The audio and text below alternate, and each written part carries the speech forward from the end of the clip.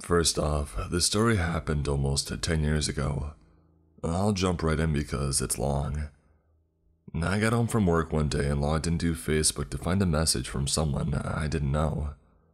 It was too long ago to remember verbatim what was said, but it was along the lines of, "Hey, I know you have no idea who I am, but I've been trying to decide what to do for a few days and I figured I would let you know what's been going on.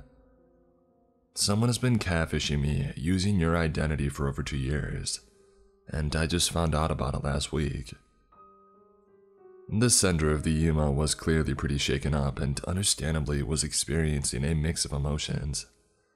According to her, she had met the imposter online a little over 2 years prior to her writing this, and that they had been engaged in a pretty intimate, long-distance relationship for a majority of that time.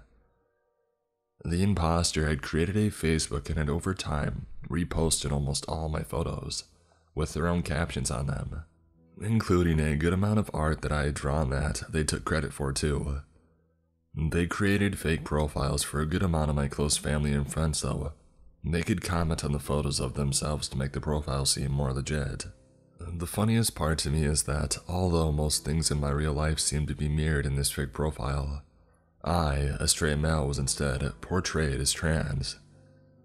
I think the main reason for this was that the sender of the email and the imposter would actually speak on the phone, and the imposter turned out to be a female in the end, and therefore needed a reason to justify her more feminine sounding voice.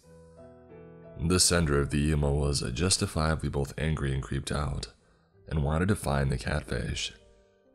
She started asking me a lot of questions about my life, but phrasing them like, "Is your sister's name blank? And did you go to blank high school?" Some of them were clearly information that anyone could glean from a quick browse of my profile.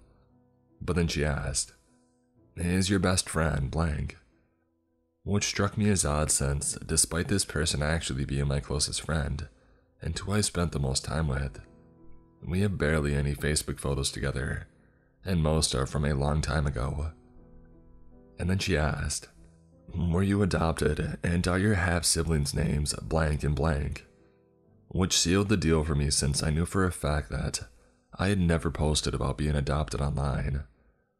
The sender of the email already had an idea that this person had known me in real life, but this confirmed it for me. The sender of the email had contacted me shortly after confronting the imposter for the first time. My guess after 2 years, they had finally become suspicious of the fact that the imposter wouldn't show their face. I have no idea how long it took them to figure out that they were being played, but I'm glad they finally decided to give the ultimatum of "show your face or I'm cutting you off." I'm pretty sure this is the point where the imposter admitted to being a catfish, and that she had been using the identity of someone she had a crush on in high school before hanging up. I was given the URL so I could look through the profile myself, which was up for about 2 days after I saw it before it was all removed. This was definitely really bizarre. The imposter had posted more than I ever had on Facebook, and it genuinely seemed like they had lived a pretty involved double life online as me. Almost everyone I had posted photos with on my real profile would have their own fake profiles created that had enough content to be convincing though they could be tagged in and validate these new photos. Some of these profiles seem to have gone and made their own real friends as well, and I wondered if any of those were used to facilitate even more online dating deception.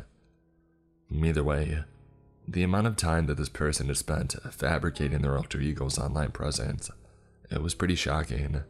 The whole time I had been crawling down the Facebook rabbit hole, the sender of the email was looking through my real profile.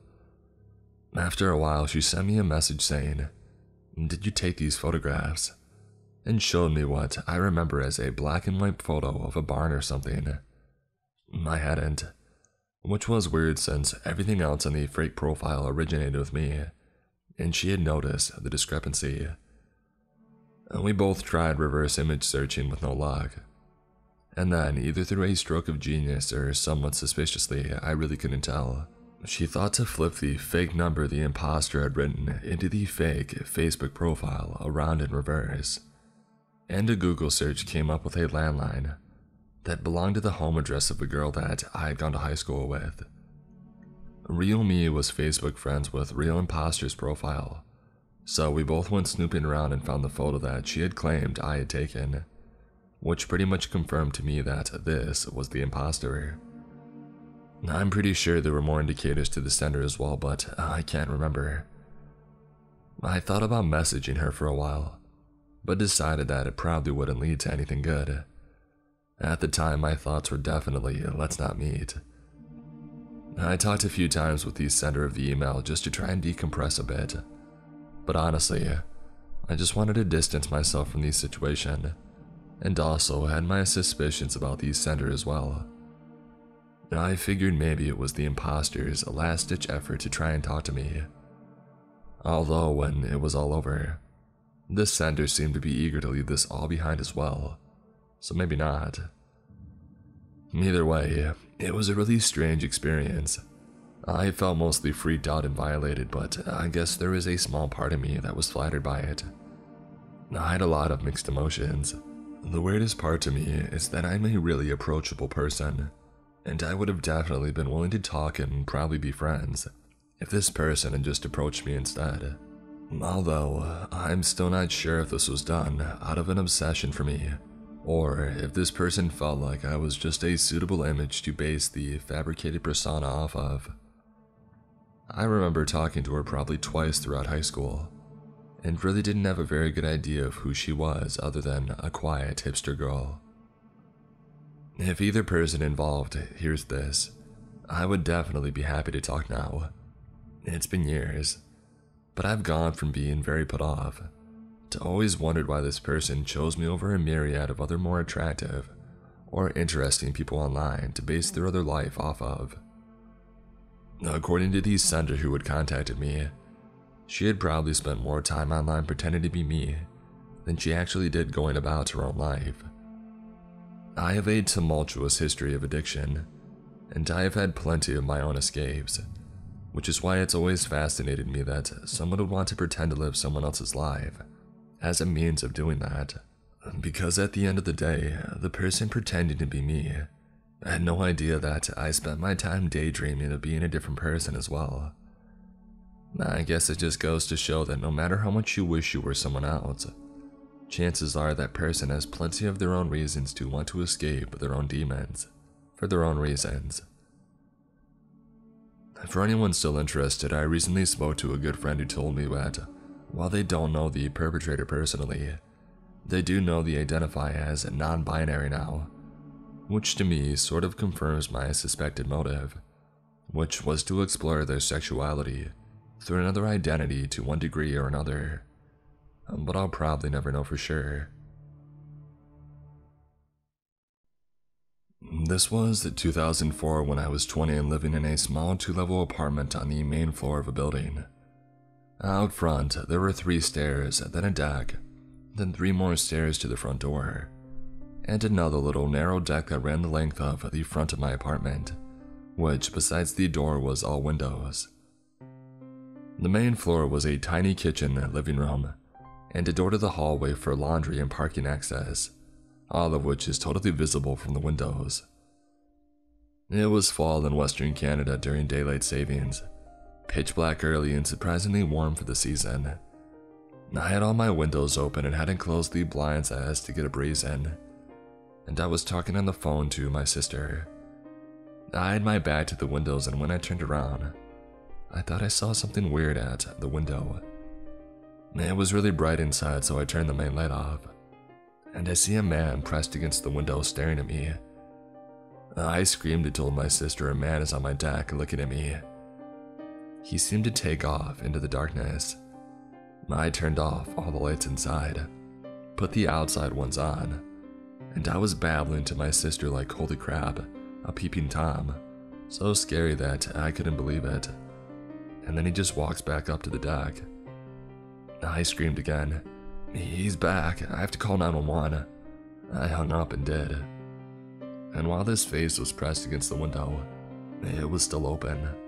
The windows were floor to ceiling, with screened crank-open bottom sections that I had opened to the max, and could for sure accommodate a determined person crawling in. He could hear me in the 911 call, but he didn't move. I had crouched down in the dark room when the main light was off, so he couldn't see me, but I had the lights on beside the door to the hallway and down these stairs to the bedroom. I didn't want to move and let him know where I was. I should have ran into the hall and banged on a neighbor's door, but I was in shock, and after all the cops are coming from a station 10 blocks away, they gotta be here soon, right? The 911 operator said, "We can't find your address." "I'm directly behind the rec center at X and Y, corner unit, unmistakable area landmark, in the only apartment building there." The man at the window starts banging on the glass. I was whispering, but I assumed he heard me give panic directions repeatedly, and we both can't hear sirens. They had felt like this would go on forever when he finally just ran off. I couldn't see far and there were plenty of places to crouch and hide, so I was not at all sure. I peek out to see a police car, so I told the operator that they're here, and then the car starts to drive away, and the operator told me to go outside and flag them down.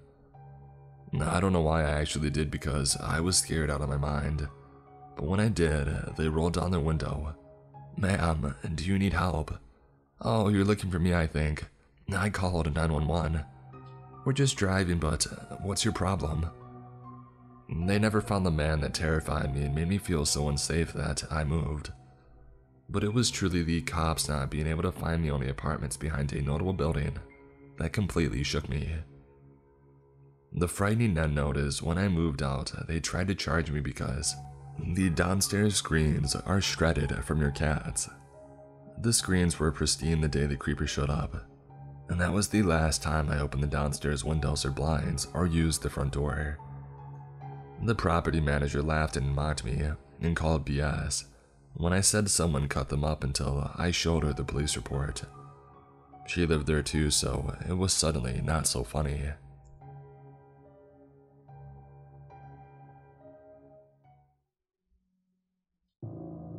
For context, I am 20 years old. I live in the suburbs and a small residence of 6 houses. My gate is very often broken, including today.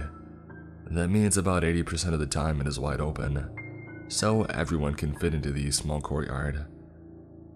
My house has 1 floor and there are 4 bedrooms including mine, and downstairs there's a guest bedroom, which is used as a treatment room because I have big health concerns. This is where all the equipment, the medicines are stored, like morphine and doses that could really get you, and this is where the care takes place. I also have a dog, and I'm very close to him. He's a little bit of all my life. He feels everything to the point of feeling my epileptic seizures before they happen, to recognize the nurses who are arriving. He recognizes it by the sound of their tires when they arrive in the yard. He never barks except when there is a problem. And finally, a nurse spends 4 to 5 times a day to give me care at home, including infusions. This is important for the story. That morning, like every morning, my nurse arrived at 8 a.m. For the rest of the day, I'll call her Sandra. She takes care of me as usual. That is to say, an infusion of a painkiller. She replaces the antibiotic diffusers. She makes me a blood test and remakes the cassette of my morphine pump. We usually chat about everything and nothing. She tells me stories with patients during the treatment. My nurses are an integral part of my life. They've looked after me for 6 years now. She leaves after 40 minutes and says to me, "See you later. I'm sure that I'll be a little bit late, but don't worry." That day, I have a medical appointment in the morning, and I'm alone all day because my parents are working, except the nurses that pass by every 4 hours. Once I'm back from my meeting, I sit on the sofa with my dog while waiting for my nurse. After a while, I hear the tire noises, and I get up because I think it's the nurse. But my dog has started to growl behind the door. I look at the time, 11:50 a.m. I tell myself that this is a bit early, but something instead of going after. My nurse exchanges me with the patient from before. I hear a knock at the door. Surprised, I go to open it. Usually the nurses come in like that. And I see a young woman standing whom I've never seen before. She said to me, "Hello, are you?" "I'm Camille, a third-year nursing student. Your nurse is gonna be a little bit late, so she told me to come here and start preparing before she gets here." I wasn't wary at all. I was used to students coming in, but I'm just a little surprised that Sandra didn't warn me, because usually she warns me in the morning or she'll send me a message, and then she never leaves a student alone when it's the first time we see each other. I tell myself that she must have just forgotten to tell me. I bring her in and I show her the way to the treatment room. She takes out the things for treatment while she washes her hands. My dog is being weird. He growls at her as soon as she approaches me, and he turns around to me. I was embarrassed, so I left him in the living room, and I closed the door to quiet things down. I really didn't care what she was doing. I just let her do it, and I was on my phone at the moment. She begins to put the IV on the infusion stand and takes a syringe. Normally, we'll rinse my central catheter with a syringe of Phi serum already made. You just have to open the packaging. And there I see it's not a pre-made syringe, but a syringe that she has prepared. I look up and see that my ampoules for my treatments are intact and have not been opened. Yet I hear the sound of ampoules breaking. I'm starting to think that this is weird. And there, she starts to approach me to inject the syringe, when I get a message from my nurse. "I'll be there in 5 minutes. Can you start pulling out the material?" Oh my gosh, my blood is only one run for one spin. I got up and said, I gotta go to the bathroom, it's happening." I ran and locked myself in the downstairs bathroom. The whole time my dog was barking and growling. When I opened the door, he followed me straight up, so we were both in the bathroom. So I sent a message to my nurse. "There is a student named Camille, don't worry." And then she replied, "Who?" I started crying in the bathroom and I was really scared. Camille, who came and said, "Is everything okay?" I think she could see that I was staying in there a long time. I said, Yes, it's going to happen." And then I heard my front door slammed. 2 minutes later, I hear it reopen, but I hear my nurse. I came out of the toilet crying. She asked me what had happened. I told her about it and showed the treatment room. So we called the police. They came, they examined, they took samples, the syringe and the rest of what Camille had prepared. The test results were received a few days after receiving the products in the syringe and the infusion. In the syringe was a paralyzer. She had put a dose that could have paralyzed a man.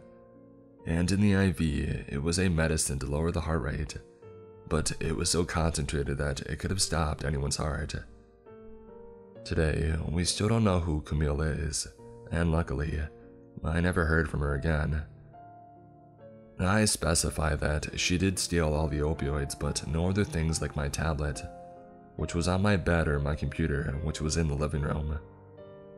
In retrospect, I realized that my dog had sensed that this person didn't want me well, and I tell myself that I should have watched her because she was just a student, and that my treatments are not like that. And I keep wondering what could have happened if I hadn't looked at my phone. As for now though, I'm just going to try to stay vigilant and make sure I pay more attention to what is going on around me. And I'll probably try to listen to my dog a little bit more as well. Animals always seem to know who's a good person or a bad person.